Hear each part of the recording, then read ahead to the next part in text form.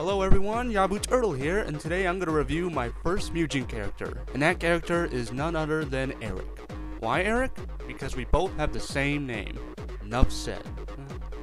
Okay then, let's begin, shall we? Well, what is there to say about Eric? I know what you're thinking. Haven't I seen him in a Street Fighter game or some other fighting game? Well, to tell you the truth, he never was in the Street Fighting game franchise, nor was he in any other fighting game. This guy is an original character created by a dude named Basara-kun. Eric seems to be a unique mix of Cody, Ryu, Ken, and Don Hibiki.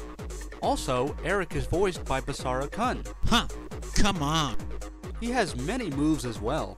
He can do his little turbo punch, he can do a Shoryuken, or something like it, and he can do a Hadoken, but he can only do this as a super move. Other than that, he doesn't really have any projectiles, but the beauty of this Hadoken, or Eric Buster, is that you can charge it up, and it does quite a bit of damage too, even if you choose not to charge it up. In fact, a lot of his super moves can take a big chunk out of your opponent's health bars, and they're kinda easy to perform, not to mention he can be pretty quick on his feet. So basically, he's a good, solid character.